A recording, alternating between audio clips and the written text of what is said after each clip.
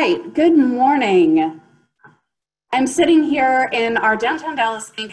world headquarters at the top of Bank of America Plaza. I am the only one up here in the office today, as it has been for many of us recently. My name is Courtney Garrett. I'm the president and CEO of Downtown Dallas Inc. And I just want to start this morning by thanking all of you for spending this time with us. About half of you joined us for our kickoff event, which was a general state of the market overview. And again, today we have over 200 registered folks joining us for this great conversation with Ray Washburne, which we'll get to in just a minute. A couple of important housekeeping items as we get used to these virtual forums. One, this program is being recorded and we will make the recording available to you after the event. It will be sent to you via email and will also be posted on our YouTube page. So be sure, if you'd like others to see this conversation and learn a little bit more, that you share the video once it's posted. We also will be entertaining questions at the end as time allows. Please, anytime throughout the broadcast, type your questions into the Q&A section. Shalissa Perry, our Chief Marketing Officer, will be facilitating those questions toward the end of the program. So we look forward to hearing from all of you as well. Now, to get us started, I want to start by really talking about the change that we've all experienced. We know that the entire world has changed in such a short amount of time in ways that none of us could have ever imagined. And the center of our city, our downtown, has really been at the epicenter of this shift. And we know the livelihood and the success of our entire city rests on the center of it, its heart, its core of downtown. Downtown is the economic and the social center of Dallas. We're the largest tax base. We're the largest employer. We have the fastest growing residential population in the city, and we're the hub of our public transportation system. Downtown is that place where all of Dallas comes together. So how we recover and how we move forward is imperative to all of Dallas. Since March, DDI, we've been focused quite a bit on our field operations and ensuring that we're providing all of you with accurate, real-time information that is absolutely imperative to how we live and how we do business in downtown. Our Downtown Safety Patrol and our Clean Team are still available to you 7 days a week. You can reach them through our See Say Now app, which is available for download on any platform, or you can reach us simply by picking up the phone and calling our dispatch center. You can find that information on our website at downtowndallas.com. Our homeless outreach program has resumed its operations, so look for our coordinators out in the field in purple shirts. And just on June 1st, we launched a storefront restoration program that so far has provided over $80,000 in grants to our downtown small restaurant and merchant businesses. We've also launched a business continuity program to support all of our sectors, our merchants, our small and medium businesses, our anchor corporations, our property owners, hospitality partners, and our residents. We're monitoring local, state, and national legislation, and we have affirmed our commitment to building a downtown for all, a downtown that will double down on its goals for equity and inclusivity. So the goal of this series is to really take an in-depth look at all of the market sectors in downtown. We're going to look at COVID market impacts, recovery strategies, and how we collectively ensure that future growth and equitable advancement remain balanced. $4 billion of development continues to move forward in downtown. So we want to talk about why, and we want to talk about how. And there's no better way to do that than by talking to those that have skin in the game. So it's my pleasure to be here this morning on our screen, to be sharing the screen with Ray Washburne. Ray and those we'll be talking to throughout this series, they're invested. They're committed to moving downtown forward. They're responsible for projects that will be instrumental in stabilizing and growing our economy. These projects are creating jobs. They're delivering housing, retail, more entertainment, and more services to downtown. So over the course of the summer, we're going to be hearing from a lot of these folks like Ray, Sean Todd, Mike Hoke, Larry Daniels, Sarah Terry, John Zog, and so many more. And again, today though, we're talking to Ray. So we want to jump right in. This is about a 45-minute in total program, so we want to get right to it and hear from Ray, who frankly needs very little introduction. Those of you who are in commercial real estate know Ray very well. His local investments span from Highland Park to West Dallas, South Dallas, East Dallas, and now downtown. He's involved in restaurants, entertainment, multifamily, office, you name it, but all with this incredibly unique perspective. Ray acquired the old Dallas Morning News site at 508 Young Street last year and has some really big plans, which we're all really looking forward to hearing. So without further ado, Ray, thank you for joining us this morning. Sure, Courtney. Thank you for having me. So I have to ask, first off, because it's right there behind you, tell me about the painting. Before we go any further, tell everyone about the painting behind you. Okay. Well, I'll hold my iPad up. This is a David Bates painting of the I don't know the best way I can do this, but it's an S&D Oyster House back in about 1980. And David Bates, who's a very famous Dallas artist, actually painted himself in the kitchen, which is hard to see here looking out. But those waiters, and you can tell that's kind of an S&D look. Also over here, so what a Dallas guy I am, Dallas Times Herald newsboy. That's an old Dallas Times Herald box, but that whole bookshelf is filled with Dallas memorabilia and history. So anyway, it's a great painting. I bought it. It was painted in the early 80s and was in the JCPenney collection. And when they started having some problems about 10 years ago, they liquidated their art collection. And I had a big wall to fill, and I'm in the restaurant business, so it fit well. Yeah. Well, it makes a great backdrop and a good segue into where I want to start, which is just basically your story. You're a native Dallasite, and you have this really incredible story of building the career that you have now as an entrepreneur. So kind of walk us through the highlights of that, from school to, I think maybe carpet installer at one point in time. Yeah. It was funny, Courtney, when you asked me that, you're going to ask me that question. I reflected on it, and I'm from Dallas. I was born at Baylor Hospital. I've kind of lived through the transformation of Dallas into the city that it is today. I was born in 1960, so to the Kennedy assassination, even though I was a child, I had to live with that throughout the 1960s. But my kind of love for downtown started when I was about 8 or 9 years old. My mom would put me on the Dallas Transit System, which is the predecessor to DART bus, for a dime. She was 8 years old, put me on a bus to go downtown Dallas.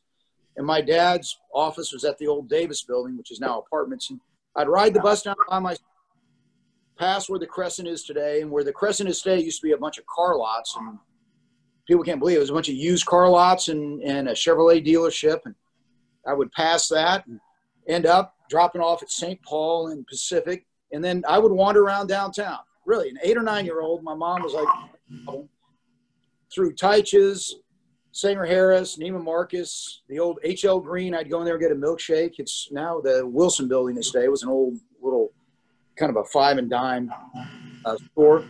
And then wander around, have lunch with my dad. This is in the summertime. I'd do it once a week. And then I'd go to One Main Place, which at the time was a beehive of activity of retail. And they had a guy in a popcorn stand there called the Popcorn Man. I'd get a bag of popcorn. Then I'd walk over and walk through the big bank lobbies of First National Bank, Republic Bank, Mercantile. And then I'd go see my dad at 5 o'clock, and we'd ride the bus home together. So I really understood the street life of downtown Dallas. So as I grew, I ended up going to SMU, and I worked for a real estate company downtown. And I noticed as they built these huge new towers, they really ripped the heart out of the life of downtown. Where the Momentum Place is today, or which was the Mercantile Bank, new bank at Comerica Bank now. That was filled with some great retailers like Volk Brothers. They had Dreyfus and Son. Incredible retailing, but it was very much on a pedestrian level. Same with and as they tore all that stuff down and built these towers with no retail. I mean, I was a product of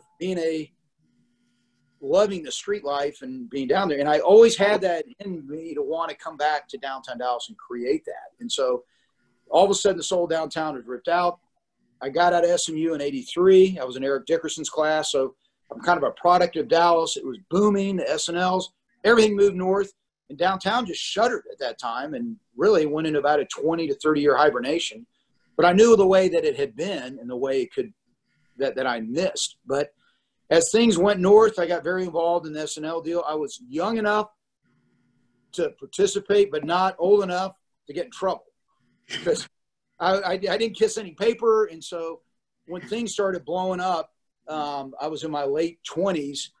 Since I was able to go out and buy stuff, I bought most of the land in Las Colinas around Lake Caroline, you know, in front of Williams Square. I bought a huge tract out there. I bought about 70 acres of land that today is all developed into apartments and things, but that had been foreclosed on by the bank that took over Republic, which was called NCMB, which became Nations Bank, which became Bank of America. NCMB, for those of you old enough to remember, was from North Carolina. It was North Carolina National Bank, but we all called it no cash for nobody because they ended up foreclosing everybody out. But again, I was young enough that I was able to participate. So I started buying subdivisions, land. I started developing. I think Steve Brown wrote an article about me in 1989. They had 3 years previous, they had 30,000 condos built in Dallas and apartments. We went 4 years without a single permit being pulled. He put me on the front page of the Dallas Morning News I built 3 units at Throckmorton and Herschel in I think it was 1988, 89. I was the only permit pulled in the entire year for all of Dallas-Fort Worth for apartments or condos, 3 units. And so anyway, I got that actually framed up here behind me, and it looks like the way they took the picture, it looks like I'm building a 30-story building, but it was one of the units was mine.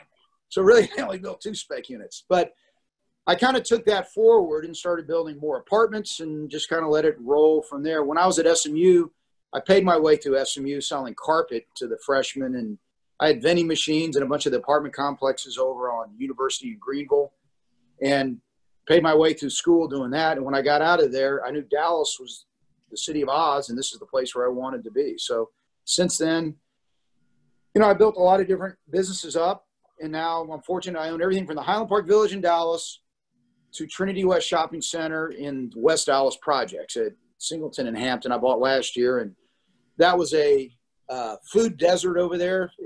For those of you who don't know, it has no grocery stores or anything else. The Carnival grocery store in that center had closed. So I went and I wanted to do something for the area. And so we found a grocer. We cut him just basically gave him space to put in a 35,000 foot grocery store. And now that center is turned around. It's about 100,000 feet, and it's done extremely well for the neighborhood, and it's done well for us. And so I've got that. I've got shopping centers in Illinois and Hampton and Depot Cliff. I've got apartments in East Dallas. I've redone a bunch of apartments at Gaston, Live Oak, you know, those 1950s apartments, and redone them. And I'm just a believer in Dallas. That was a long answer to your question. So, no. It's a really good one, because I want you to elaborate on that last thing you just said. I'm a believer in Dallas. Yeah. Why? Well, it's a city I can work in. Now, I've lived here my whole life. I was on the Dallas City Plan Commission when I was 24 years old. And so from a very early age, I could see kind of how the machinery of the city worked, good or bad, but I personally can understand it. But you can get things done here. I mean, I can go to East Dallas, we can buy an old apartment house, and you can get through a permitting process and get something done. My friends in California or New York, Chicago, it takes them forever to get anything done. Here, I can make stuff, happen. And so it's when I did the deal in West Dallas, I was able to call the city manager, get right in, say, this is what I want to do. I'm not looking for any city, tax money or anything like that. All I want is when we permit, just make it to where we can get stuff done so we can move it along. And they were very accommodating on making that happen. So I believe in Dallas because I think, the transportation network here is great. I think the connectivity that I'd like to talk about more later is getting even greater. Like this morning I got up, rode my bike out to around White Rock on the new Katy Trail that goes north along the Dark Trail. And we need to finish the bike lanes around the city. And I think we're going to become a much more, I get on my bike all the time. Every Sunday morning I go down to see if the grass has been cut at the Dallas Morning News front yard. I just go down the Katy Trail, and it's a great little ride, and I don't have to deal with big streets and thoroughfares. I can testify to that because I think I talked to you after a lot of your bike rides too. That's right. We're on it. You have your ideas about connectivity. So Ray, you come and you check on the Dallas Morning News site. So let's talk about that. Why the Dallas Morning News site? After all this time and coming back and investing in downtown, why this site? Why now? And what are your plans?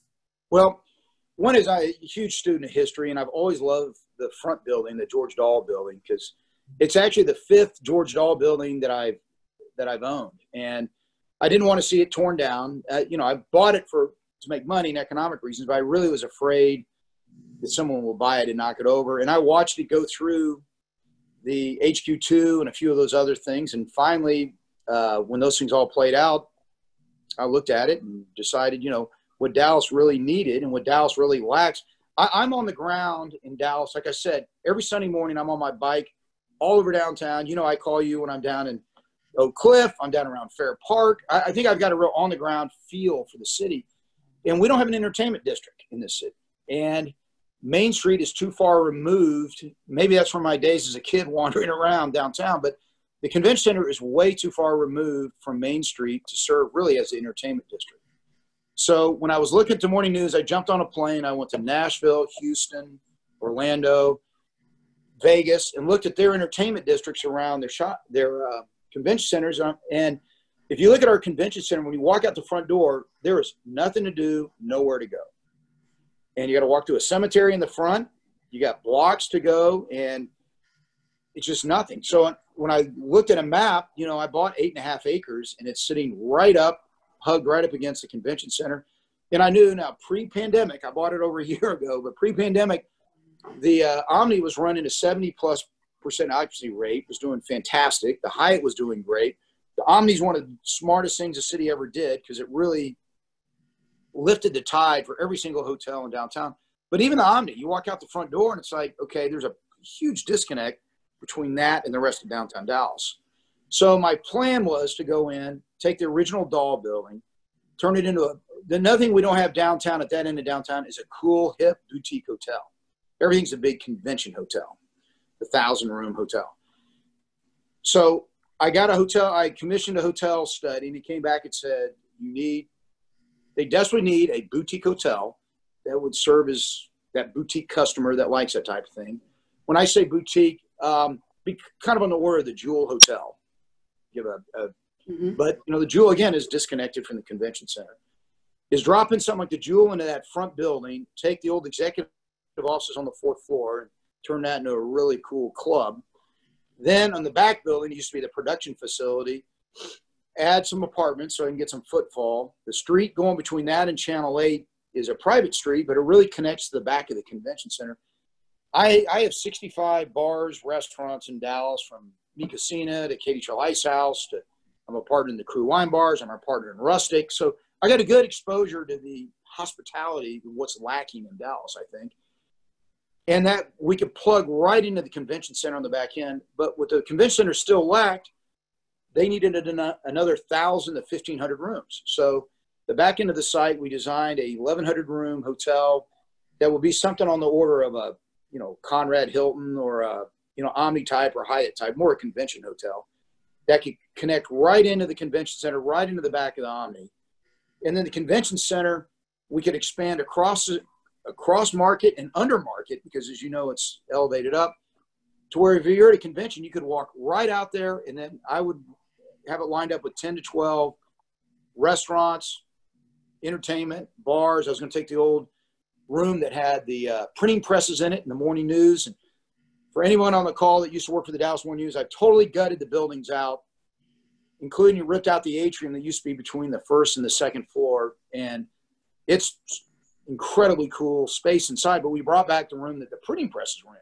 So I'm going to do an entertainment facility in there, kind of like a Gillies or a bomb factory for music and things like that. But if I'm next to the convention center, if you go to the home builder convention, you literally can walk a few steps and you're in this cool, hip, retro 1940s feeling entertainment district. And then the last thing, Courtney, when I looked at the 6th floor on Saturdays, if you go down, just sit on the steps of the morning news, you see all these tourists walking down from the 6th floor to Union Station. They stop, they look around, they're bewildered, they don't know what to do or where to go, and they turn around and go back. I really want to make it as like a main street from the 6th floor through the convention center. So that is the natural walkway where people from the Hyatt will walk through, people from the Omni will flow through, the convention will flow to the West End will flow back. So Dallas downtown is really a east-west downtown street system. This will create a north-south-east, you know, really the first north-south connector that we've had. Yeah. Well, and it's like, you know, the questions that are coming, because that's where I want to talk about connectivity too, because when we do have our evening and our weekend chats, we talk a lot about that for the entire city.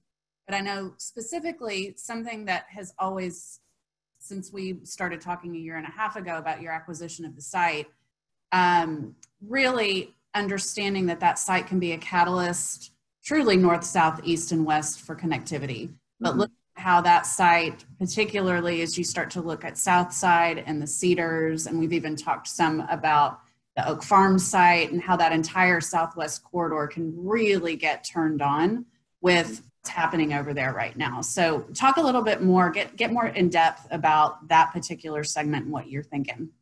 Well, Jack Matthews and I have had conversations. You know, he's got South Side, as everybody knows, and he has all those parking lots kind of between the South Side building and 45. He wants to do the railroad station, but that's on the other side, in the old where the freezer buildings were, the Alfred refrigerated site. But if you look at a map and you get on the ground and you see it, there's a direct connection from South Side all the way up to my site. I mean, at ground level. You'd have to cross 45 right there. No, 30. You'd have to cross 30 there, but that's not a complicated thing.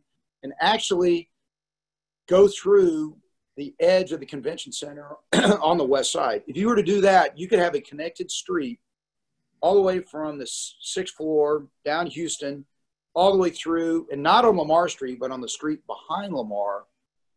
We're really right now just a small little 2-lane alley, really, down the south side. Now all of a sudden you connect that into downtown north to south, okay?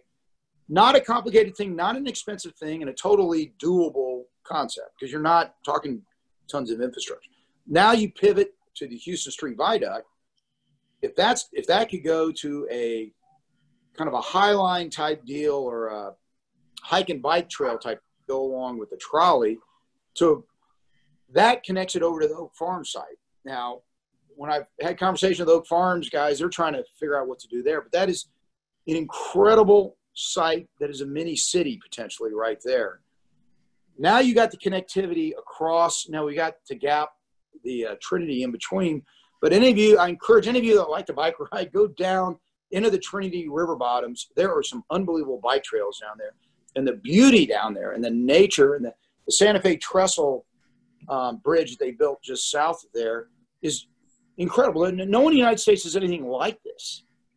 And so, but it all has to be connected in behind the Longhorn Ballroom. And it's not, it's kind of the last frontier to do it. And the great thing is there are only really 3 landowners, myself, Matthews, and the Oak Farms guys, to put all this together as a great connected deal. Now, it's not going to be connected in the sense of a New York City or a Chicago or a San Francisco, where you have density of towers on top of each other. And actually, since this pandemic, that's probably good. You know, we can have a spread out. And if you wanted a corporate campus at Oak Farms or on South Side, that's not 20 stories tall, but 3 stories wide, like they're doing at Legacy, you got all the land in the world down there to do something on. And again, it's owned in private ownership that has the financial backing to actually pull all this off. But it's got to be a vision to where everyone buys into, not only the 3 of us, the landowners, but the whole city, to say, okay, this can transform everything for that area and bring everything into it. Housing, everyone talks about workforce housing and affordable housing.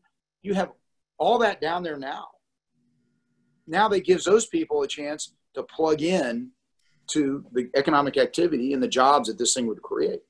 Right. Well, and we've talked about that a lot, and I appreciate your perspective, because you mentioned corporate campus, but I know you always have a mind's eye on what we call in our planning the complete neighborhood.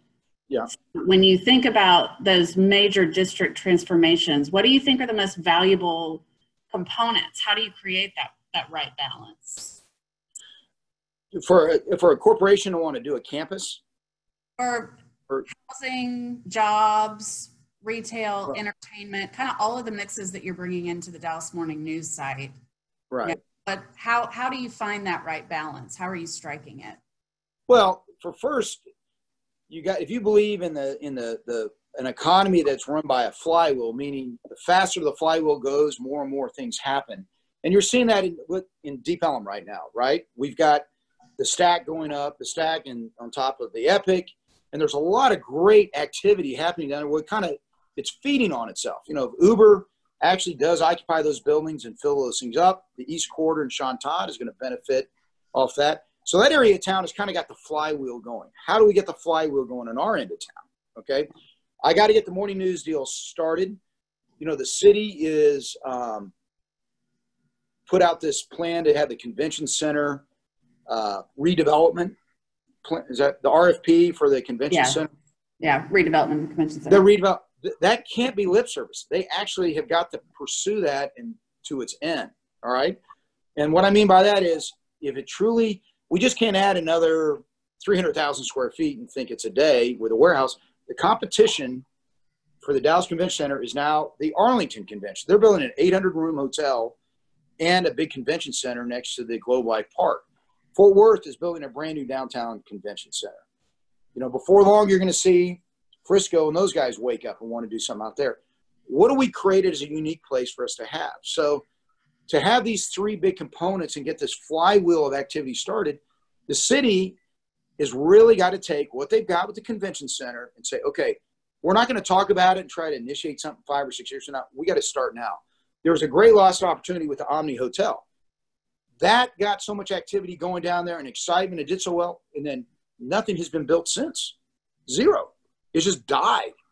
And so they should have taken that hotel and followed on it 2 years later with either another hotel or some other entertainment or something to keep. Now the activity just died out. So what I hope to do is start that activity with the convention, with my Dallas Morning News site, by the boutique hotel. The big convention hotel we're having to shelve that for now until we figure out this pandemic. I am pushing ahead with the boutique in front. We've already finished the demolition on it. I'm way down the road on my planning on that, and then creating the small entertainment district. But I need to know the city's going to be not my financial partner in it, is my partner in the facility I already own with the convention center, and turn it into best of class status, because we're going to. It's an arms race with Orlando. It used to be an arms race with Orlando, Las Vegas, Chicago. Now it's an arms race with Arlington, Texas, Fort Worth, Texas, Las Colinas. All the suburbs want what Dallas already has. So if I get that going, and Jack Matthews has got grand plans for his property, if he can get that going, that begins everyone else around there going, hey, I want to be part of this in some way, you know, in their own developments. You know, I need to get Ray Hunt to get something going at Reunion, you know, over there. Yeah. So. Yeah, I mean, and I think as we look at our recovery strategies, you know, you have, on one hand, we need to get it going. And then I know we both have the perspective that this is an opportunity. Yeah. Nowhere in another major American urban area do you have this much developable land. And particularly when you put it under consolidated ownership, which is a great opportunity. So we're talking, Ray, like the last 3 months have not really even happened. Now let's shift to reality. Obviously, we have had tremendous market impacts as a result of COVID-19. You're in the restaurant business. Mm-hmm. You're in the development business. You're still talking about moving forward with a hotel. So talk a little bit about the impacts that you've seen just in terms of your company's citywide, nationwide, and then how that's impacting any shifts that you're thinking for the Dallas Morning News development. Well, I'll give you an example. Katy Trail Ice House, the governor totally shut us down, 100%. I mean, so that sucks. Then, you know, Mi Casina, we're at 50%. We've had to move so many of our seats out into the parking lots and the pop-ups that the city, I think the cities have been good at being very relaxed in their rules to enable us to put out there. But, I mean, it's tough. No one wants to sit inside. And so we're trying to triage things along. A longer political debate is, the PPP money that all the restaurants and people that are operating took, it's done. It's gone. It was spent on salaries in, March, April, May, and part of June. So what happens next? There's incredible carnage in the restaurant business right now. I mean, you can just go drive around like Crescent Center. I was telling you earlier, California Pizza Kitchen shut down, for lease sign in the window. You just go all over town, and the next 45 days in the restaurant business is going to be horrific. You're just not going to believe how many people are just not going to make it. So that's a big black cloud. Now, we get to the fall. I don't know what to say. It's the ones that are over leveraged or who landlords aren't working with them aren't going to be able to pull out of it. Looking for my development stuff, like the doll building that I want to do the boutique in, our plan was always to start construction first quarter of next year, and it's about a 2-year construction time. I wasn't delivering to 2023. The big building we weren't going to deliver till 24, which now is the world back in 3 or 4 years? I don't know. The Great Depression went 11 years. I mean, but we're pushing ahead with the smaller building in front. It's only going to be a 130-room boutique, and I think that there is a market for that in 2023. So now construction pricing, we thought we were going to see a big drop in it. We haven't. We've seen about a 5 or 6% drop. I thought I was going to see a 15 or 20%. And we think when we bid things out this fall, if more projects get shelved, we think subcontractors are going to get more aggressive on their pricing. And, a lot of times the best time to build is in the worst times because you get the best pricing. So we're pushing ahead with that. Our apartments, our downtown apartments, we have with streetlights, they're all in the 90s occupied, and the rent collection is good. So I'll give you the metrics on a project. For example, we built the McKinsey, which is right behind Javier's. It's a 20-story building. That was built on $100 land, and we built it for about, I think it was about $300 a foot construction cost. Today, land's $300 to $400 a foot, and construction cost is more like $400 a foot. So, I mean, you're just not able to, something's got to come back. And the land people aren't cutting their prices of their land. So, because they all think, like, I think the old Warsaw site sold for $400 a square foot. It's like, today, would that sell for $400 a foot? No. What's it worth? Maybe 100? Well, the guy that bought it for 400 is not selling it. Mm-hmm. Right. Well, and I think that begs another part of our conversation, which, I think people know a lot about your developments, but maybe don't know as forward-facing as you are with streetlights and the amount of multifamily that you've developed, and as well as you've opened up with your other developments in East Dallas. And I mean, you have a lot of multifamily experience, and we've talked a lot about workforce housing on the Dallas Morning News site and how we know it's important for downtown. We know it's important for the city, but you just outlined some of the challenges with land cost. So I want to let everyone kind of hear your perspectives on the importance of diversity of housing and some of the challenges and hopefully some opportunities or solutions to be able to get there. I don't know if I have the solution. Right. Okay, challenge. We'll start with the challenge. It's fair. Well, the challenges are simple. Land costs are massive, and construction costs have shot. Now, the construction costs, but the other side is there demand? There's massive demand for it. But, Jack Matthews built a project, can't remember the name of it, just south of the convention center. And it's totally filled with people that work in the hotels. And that's the kind of workforce housing to happen. But, does the city give incentives? The problem with the city gives you incentives and the city handcuffs you on what you can and can't do on things. So we're trying to incorporate that in our property. I don't need any city help on my project, other than just let us get it built and get out of the way and let permitting proceed the way other cities don't allow things to happen. But it's going to have to be some kind of tax-driven situation, because you're not going to be able to do it without unless land prices reel back. And, land, I own a bunch of land in the Cedars that we sold last year for $25 a foot, but the only way we couldn't pencil a deal out even at $25 a foot on some land down in South Lamar, just for normal housing because of the structured parking. The thing that might turn this around is if you got rid of parking requirements, because a parking garage just crushes these deals. Yeah. Yeah, and actually that's one of the big recommendations coming out of our 360 plan that we've talked so much about, is trying to uncouple those parking requirements. So we have about 8 minutes left. Time flies. I know we do have a couple of questions coming in from our audience. One's about opportunity zones. Yeah. Also on my list, and I know you've got a lot of great perspective on that. So Ray, I'm going to go ahead and invite Shalissa to join us. And Shalissa, maybe start there because I think all of that in terms of talking about economics and recovery and why Ray bought the site and how some other developments are moving forward, how opportunity zones play in. So Shalissa, welcome. Thank you. Thank you guys very much. Yes, so our first question is from David at CBRE. Thanks for joining. How important are opportunity zones in Dallas-Fort Worth, and does it really add value to the developer or investor as we move forward in this cycle? You know, that's a great question, because when I originally looked at the site, it was pitched to us as opportunity zone.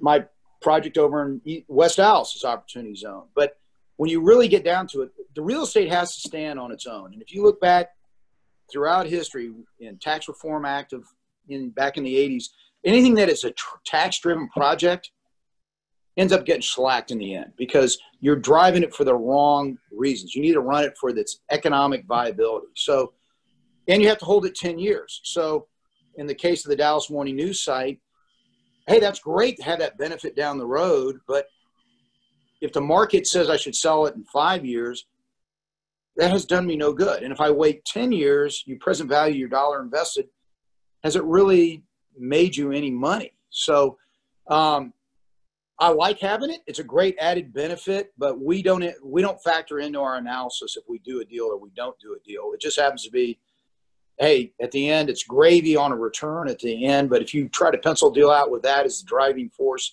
and I think if you talk to people around the country, that's pretty much been the consensus of everyone. There was a land rush of excitement when this thing came out. People bought, started developing stuff. And then it was like, well, wait a minute. We got to be sure this deal makes sense and not just go build.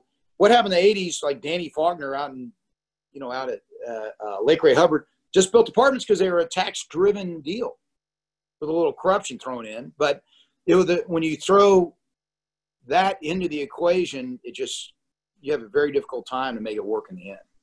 Yeah, yeah. Well, and what has changed? Has anything changed at all about the way that the opportunity zones are working? Are we just kind of in a holding pattern, or everything's moving forward as it was 6 months ago? Well, nothing's the same as it was 6 months ago. And investing, the fear of investors right now is the unknown. And like hotels, I'm looking at some hotels that are in severe distress. It's like, if you buy a hotel today, you got to look at it. You're not going to make any money for probably 3 years. And so that severely impacts the valuation of a hotel. So what's happening now are foreclosures, but you haven't really seen the fire sales. And retail, obviously, it's funny. I've got the barbell of the Highland Park Village at the highest rents in the city down to my center at, Hampton and Singleton, one of the lowest, probably the lowest end demographic of the city on both sides. And I got great collections in both of them. Whereas I have some investments in some centers like in Plano, and it's horrible trying to collect from the tenants. So it's kind of like the smaller tenants we haven't had any issue with, and the big tenants, we still have issues, but not like we do at the kind of the middle size ones. So, the opportunity zone, I haven't heard anybody talk about. I haven't heard anybody do any acquisitions. They're all waiting for prices to drop, and the guys that own it are praying that the market, you all hear about the J curve, meaning thinking the return's gonna be a hockey stick return. Everything's back to normal, this fall or this spring, and buyers buying that. Right. It's incredibly uncertain, which is, I think, again, what is so important about the conversation with you today and those that we're going to have throughout the summer, because you all are finding ways to continue to move forward in this uncertainty, because I think you do see a light. I think, what did you tell me yesterday or the day before? you're a downtown optimist, right? Yeah, well, I am an optimist. And, you know, the convention center is such the key thing. I mean, that's why I'm glad I'm on today. Is like, I hope somebody from the city is listening to this, because it's like, you get the convention center going, that is the beginning of this flywheel to where my project thing gets going, Jack Matthews gets more going to South Side, you know, Mike Hogue behind the convention and behind the Dallas City Hall. Right now, you can't look at where things are today. You got to look at where do we want it to be in 22 or 23, 2022, 2023. That means we got to get going today on stuff. We can't sit back and just woe is me. I saw woe is me in the 80s. As I told you earlier, when downtown died in the 80s, no one did anything about it. I mean, it just died. There was no, now we at least have some enthusiastic cheerleaders for downtown Dallas. For about 15 years, it was, you know, crickets down there. Yeah, you're absolutely right. Shalissa, I think we have another question. Yeah, I think we probably have time for one more question, and it ties in nicely to what we were just talking about. The question is, how about high-speed rail station close to Southside? How does that tie into Ray's vision? Well, Jack's plan is to have it just south of the freeway. And, you know, we have to get the intermodal, which the city is planning on doing on the southwest corner of the convention center. All that needs to be tied together. And so that vision for that whole kind of southwest quadrant, when you take Oak Farms, Longhorn Ballroom area, you know, all that, it all ties together. But, you know, when is it going to be built? What's it going to look like? And all those things. I mean, I've seen plans for it to come in with an Uber heliport there that you can then take up to Legacy and an Uber helicopter in, you know, 10 minutes, or to Fort Worth. Well, that's all great. That doesn't do anything for downtown. That just lifts the people out of there. So, you know, we got to create a neighborhood around that station that makes it feel like it's a true live, work, play area, and not just something that you're transitioning through to go somewhere else. Yeah.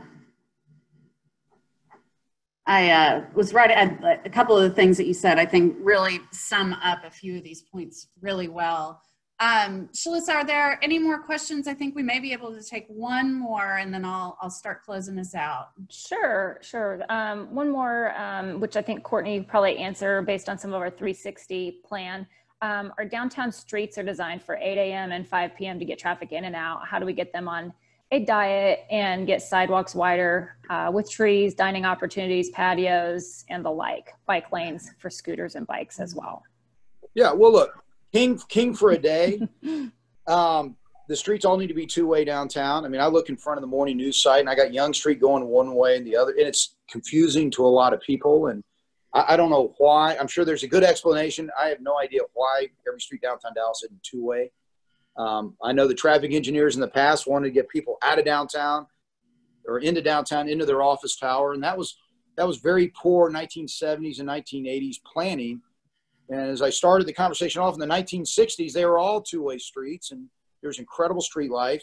They didn't have the tunnel system then, and it was incredibly vibrant. And I think the vibrancy of the city will come back to choke down streets with lots of outdoor dining and you know, activity on the street. So make me king for a day, and we can make things happen. Yeah. Well, I love it. And I do think, you know, that is coming absolutely full circle in so much of our planning as we focus now on public transportation, on restarting streetcar conversations, on priority on walkability and now bikeability. So much of that does come full circle to the visions that you were drawing from childhood. And I do have to say that at least as of a few months ago, there was still a popcorn stand in the basement of the Davis building in the tunnels. So is that right? All right. You can go back and see that. Ray, thank you so much for spending this time this morning. I'm so grateful for it. I think your thoughts, your perspective, your vision of connectivity is so important for downtown. I think the diversity in your investments across the city is so key to how we all move forward. And your dedication and love for Dallas and love of historic preservation are just absolutely, I think, what is what gives us all that downtown optimist type of perspective on how we're going to move forward. So Thank you so much for your time. For everyone else, please be sure and join us again on July 16th. We will have Sean Todd with Todd Investments. Sean is the developer behind the East Quarter, as well as the National. Those are the two under construction right now. And we know Sean's development well from the old post office building downtown, as well as One Dallas Center. So a lot of history, a lot of expertise there. Then we'll have Larry Daniels with HRI talking about hospitality on July 30th, and Mike Hoke to follow on August 17th with Hoke Global. So be sure and join us throughout the summer. We'll be adding more speakers to this list, but go ahead and save the dates for those that we have posted right there for you today. I do have to also take this opportunity. Some of you are Downtown Dallas Inc. members and some of you are not. And we know the realities of today, but it is, as a nonprofit, something that's very important to us to help to continue to deliver the type of services that we do.